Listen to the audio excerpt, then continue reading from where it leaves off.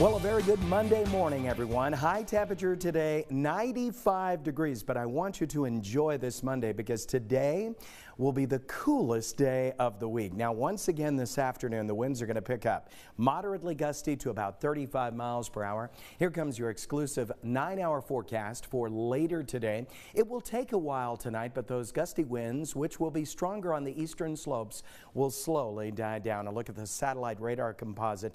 Bone dry. We might see an occasional cloud today, but that's about all as we stay in this very dry pattern.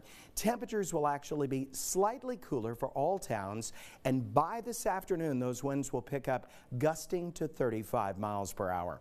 Here comes your allergy forecast. Over the next few days, expect that trend in pollen count to go down. That's some good news. Now, if you're traveling across the nation today, here's what you can expect.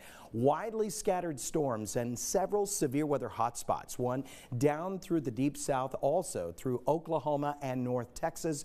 Also in Colorado, they can expect thunderstorms with hail potential, bad weather, and possible travel delays there. What do we get? We get a lot of sunshine and we get a lot of wind today out of the southwest, gusting to 35 miles per hour with the strongest gusts over on the eastern slopes of the mountains. Here come your high temperatures today.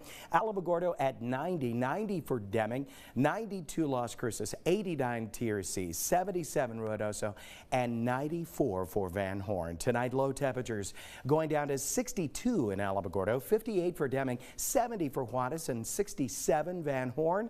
Today for you, Las Cruces, windy in the afternoon, 92 your high temperature with mostly sunny skies tonight. Give it a while, but the winds will die down. Low temperature of 60 degrees. For El Paso today, 95 the high, moderately gusty winds, not strong enough to produce any blowing dust or anything like that, but certainly enough to call windy. Winds diminishing overnight tonight with clear skies and a low temperature of 69. Now, only KTSM gives you 9 full days of weather.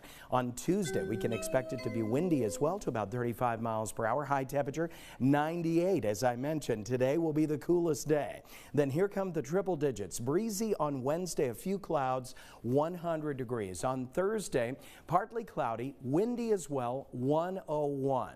Then that ridge of high pressure builds in for Father's Day weekend. Friday, 103, partly cloudy, 104 on Saturday. By Father's Day Sunday, expect those gusts to 35 miles per hour.